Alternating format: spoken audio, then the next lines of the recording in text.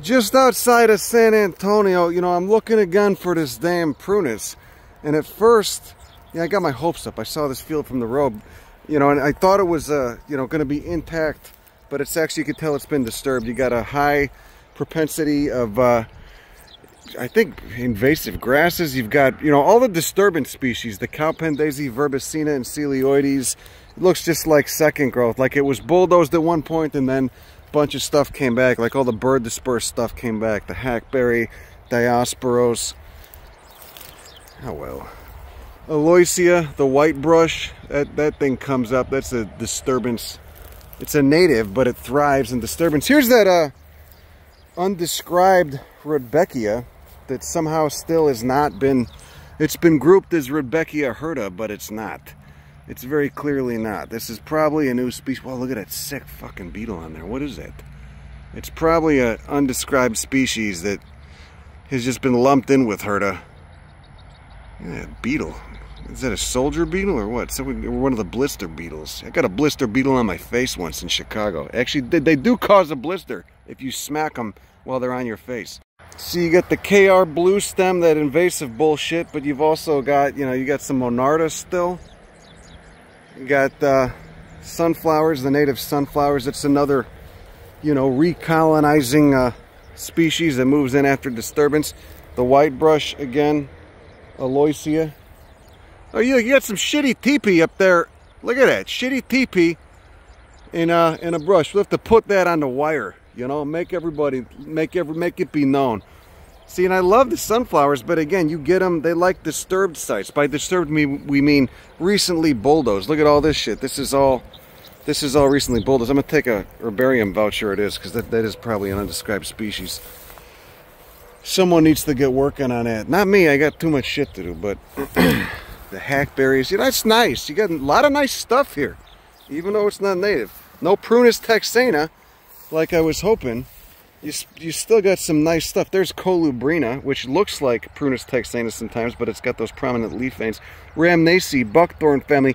It's still got that cool divaricating zigzag branching though, creating a little cage for itself. You know, maybe there is Prunus texana here. I'm so obsessed with that Texas apricot now. I picked like 3 pounds of seeds, distributed to like 15 different entities. Hopefully somebody's going to be growing it.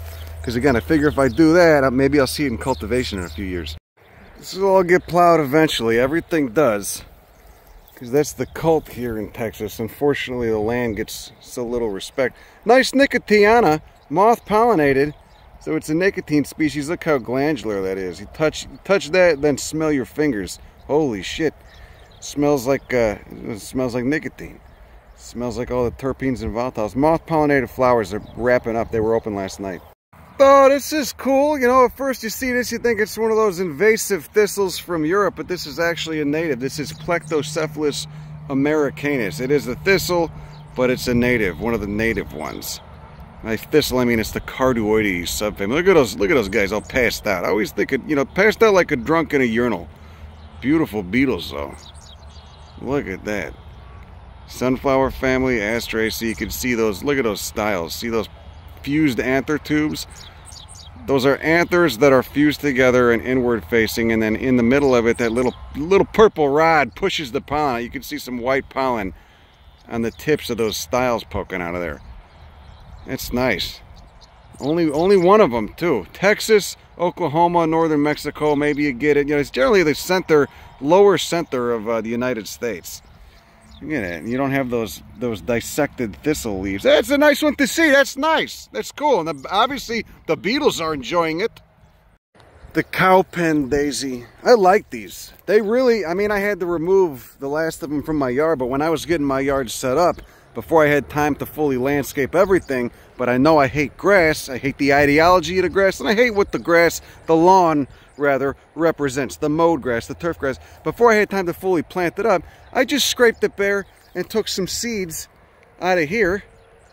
See, all that those black things are the seeds.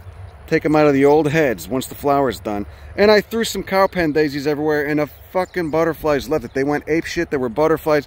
I had a thicket of this stuff. They're annuals, so they just grow for a few months, then die, and you gotta, you know, clip them or whatever. You mow it. You can even mow it if you want to. There you go. You could still be a true American and mow your lawn like a sap. All right? But at least it's benefiting pollinators. So it's a cool native. It's a very aggressive native. But they smell pretty good, and the butterflies and shit love them. Tons of bees, you know. Go sit out there rather than, you know, getting mad about something and threatening to kill someone at your job or whatever. Just go sit out in, you know, in your cowpen daisy field and check out what pollinators are coming through. Start documenting them. You know, learn about the biosphere of living, you jackass. See, look at that guy. That's cool. He's pollinating a flower now, but when he was a caterpillar, what was he eating? And more so, what's his connection to the rest of the biosphere? What eats him? What cool birds that will calm your ass down after a lousy day at work will come to your garden to eat this guy or the caterpillar? You know what I mean? That's what you got to think like that. All right?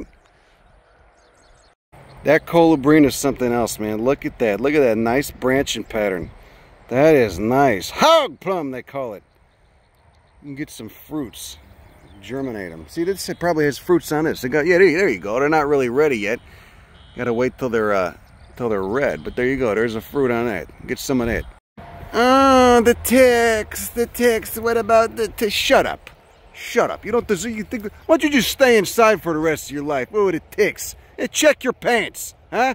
There's some places I won't go, mostly in the eastern U.S. because of the ticks. But get some permethrin. Check your pants. Stop whining. Why don't you just hang out and see? You know what, Junior? Why don't you just get a glass of milk? Go sit down, play video games for the next 90 years of your life, huh? Don't go outside ever again. You're worried about ticks, whining about. I haven't gotten any ticks yet. I've been walking through all this stuff. But again, it was probably scraped, you know, a year or two ago.